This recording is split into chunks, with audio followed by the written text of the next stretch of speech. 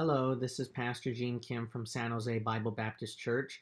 If you hear any background noise, then I apologize for that one because I am in the office over here, so then there's going to be other people making noises that you're going to hear. The first thing I want to say is that I do want to apologize for those who are wondering what happened to me online.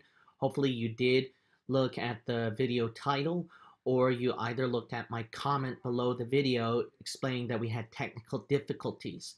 As some of you may be already aware, there's a huge slowdown within our internet world because they weren't prepared for millions of people cramming onto the servers. So because of that, there was a major slowdown.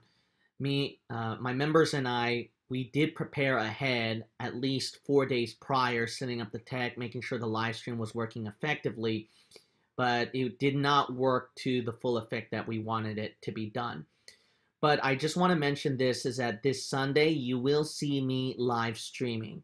I'm not exactly sure when, but it should not be earlier than 11 a.m. and it should not be later than 12:45 p.m. So around that slot, you will see me preaching Sunday. And this time, it should definitely be a success. We conglomerated efforts with Pastor Kyung Kim and Pastor Mike Schreiber, and actually we're going to take turns in preaching. So within our Real Bible Believers channel, you will see me and Pastor Schreiber going back to back with each other. So you people actually get a bonus of live streaming both Pastor Schreiber's sermon and mine. Many of you already posted encouraging comments to his video, and I hope that that video was a great replacement, at least, where I was unable to fill in the gap for some of you who wanted to watch. I also recommend that if you didn't watch any Sunday preaching from me today, but you really want to watch my video, Storms Cannot Destroy My Blessed Assurance. Storms cannot destroy my blessed assurance. If you watch that video, I'm sure that can very much make up for my sermon that I was not able to preach today. And the Lord might use that sermon, who knows, where you might actually need it at this trying hour. Maybe that's the reason why the Lord did not allow it to succeed. But as you might know, the devil, and certainly the elites or whoever's out there, does not want the word of God and the word of truth to be preached. So I did expect the worst case, something like this to happen, but that is okay. The Lord, he's always in control, number one. Number two, the church and I have always been prepared and ready for worst case situations like this. So thankfully, Pastor Schreiber's sermon made up for it, as well as a lot of other videos that we posted and informing people about a replacement sermon that I preached a long time ago that you can watch. I also want to mention that because some of you have been watching me for years, that the Lord is in control. He's still on the throne.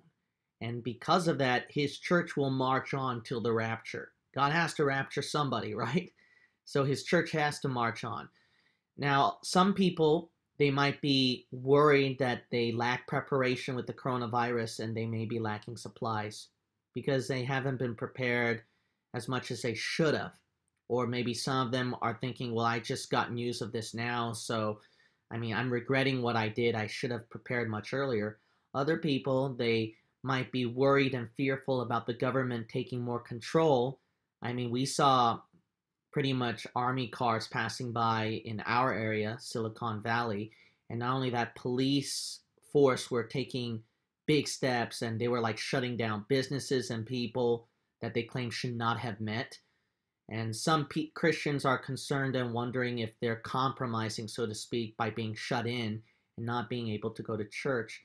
The last thing that I want to say concerning this coronavirus thing that is spreading about is that people are usually worried, and they've got to learn to let things go and let God take full control. And then on the other side, there's that imbalance of people where they over-prepare things, and then because of that, they have to be a burden to different brethren, and then they have to raid the pantries and then fight for food and then buy guns and etc. so that they can fight it out. But I just want to explain this way. I just want to explain that who's in control is God Almighty. He's ultimately in control. So you don't have to worry about being underprepared, or you don't have to even over-prepare and be a paranoid person. Also, you got to realize, since God is in full control, you don't have to worry about, oh, am I compromising that I can't keep a church ministry going? I want to give a passage right here that can be a great encouragement for people. This coronavirus does not have to be a situation where you're completely discouraged, that you're feeling that you cannot spread the ministry of God. It might be the opposite. It could be an effect where this coronavirus and people being shut in can produce greater glory for God. You can do more things in the ministry. Some of you have been slacking in Bible reading. Now you can start focusing on that. Some of you have been so used to the comforts of this life, preoccupied with driving through traffic, taking care of job and everything, now can finally focus on your family and your own self-care. Another thing is that some of you have not even prayed, and you got to start praying now. Sometimes a crisis like this can motivate people to pray. And then other situations where people have just been so gluttonous and stuffed themselves with food, perhaps this is a good opportunity where you can exercise your flesh in learning what it's like to fast. We live in a consumer society where we used to buy and use things, but perhaps this can teach us to be more thrifty and start saving stuff. I mean, people in third world countries are envious of what Americans have, and we American Christians have been too spoiled. And if you don't live in America, some of you don't live in third world countries like that. Not only that, you got fellow brethren who are being persecuted in other countries around the world, and they're dying for the name of the Lord Jesus Christ.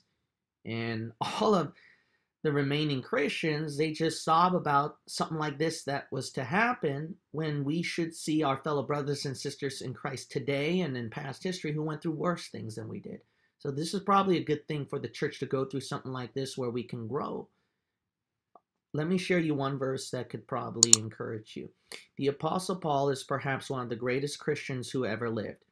The Apostle Paul, he mentioned about this in the passage where he was actually locked up against his free will. He was imprisoned for doing nothing wrong. Paul, he didn't act like a rebel and then try to break himself free and said, I have my rights as an American.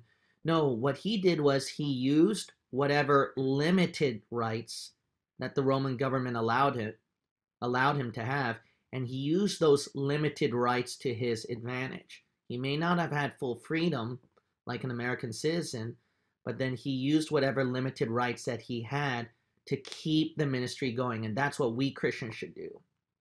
Whatever rights that you have, you should use it to the glory of God. So don't be discouraged about your rights being taken away. They didn't take away all your rights. Find a certain amount of rights that you have, that your pagan government, our lost government, has allowed, and use it for the glory of God. So with this shut-in process, take every advantage online, for example. They mention about you cannot go out except for essential purposes. Well, then when you're going out for essential purposes, such as shopping and etc., who knows, maybe you can come across people and give them a tract, or be able to have a chance to witness to them. Even if you get pulled over by an officer, you're probably their only chance where they can hear the gospel.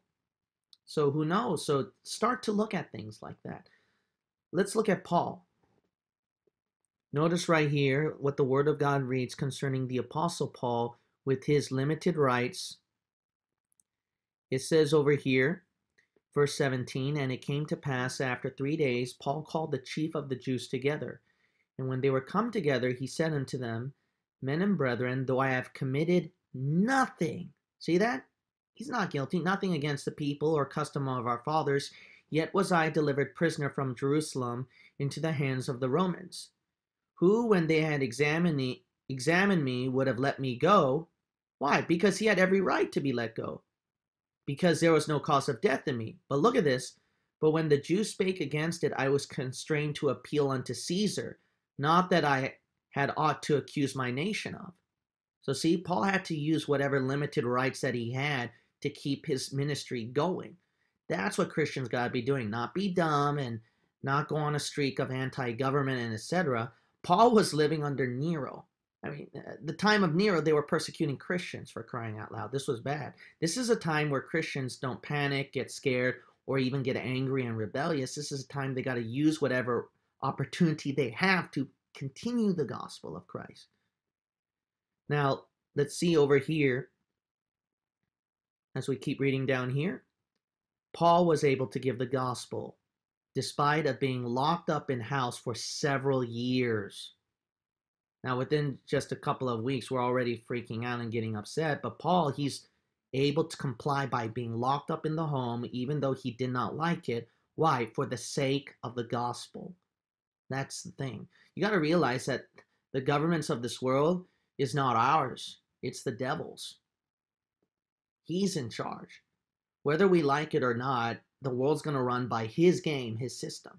It's a job of Christians not to fight against it, because you're not going to win. The Antichrist is going to take over. Only the King of Kings, Jesus Christ, has to come down himself literally and take away the kingdom from Satan and forcibly set up his own kingdom and right. Not us weak human beings. Us weak human beings, if we're children of God, we got to walk around through the devil's territory, be wise as serpents, harmless as doves in the eyes of the world, and be able to use whatever means to keep the gospel going. Be it known therefore unto you that the salvation of God is sent unto the Gentiles, and that they will hear it. Look at this. Paul was able to preach the gospel, verse 28, and then verse 30. And Paul dwelt 2 whole years in his own hired house, and received all that came in unto him. That sounds like restricting the gospel, but look at this. Preaching the kingdom of God. It was the opposite. It actually promoted the gospel. Preaching the kingdom of God and teaching those things which concern the Lord Jesus Christ with all confidence. Look at this. No man forbidding him. With all confidence, no man forbidding him. Look, pretty soon, all of our rights will be taken away. The Antichrist is going to get set up as one world government, and then the saints of God are going to be persecuted. So with what rights that you have where no man can forbid you to spread the gospel online, to be able to pass out tracts, be able to tell people about salvation, promote our videos, send them our video about the coronavirus. I preached a sermon about the coronavirus that was helpful for a lot of you people, giving you an opportunity of salvation as well. It's called Coronavirus. End of the world, what will happen? Promote that one. Another video, it's called Amazing Dispensational Truth from Genesis to Revelation. Promote that video. That would help people get rid of 90% of wrong doctrine and a lot of deceptions already online. Another video is why millions of Christians cannot go to heaven. That can be very helpful in making people understand the gospel clearly and getting saved. So I would like to encourage you people that this is not a time where you feel sad, disheartened, discouraged. Paul could have done like that because he can't plant churches like he used to. He's stuck at home. But it was only because he was stuck at home we got most of the New Testament written. It was because he was stuck at home that the Jews weren't able to forbid him or stop him, because Roman soldiers were protecting him. So you take this opportunity as something to your advantage rather than as a disadvantage. The devil would sure like for you to take it as a disadvantage. And when he keeps you that way to the ground sulking, then you are sulking on the ground, not spreading the word of the Lord, and that's where Satan wants you to be angry at people, sad, discouraged, frustrated, whining about that what rights were taken away from you. And every second that passes by, a soul drops into hell. Use this chance. Go out and do something for the Lord.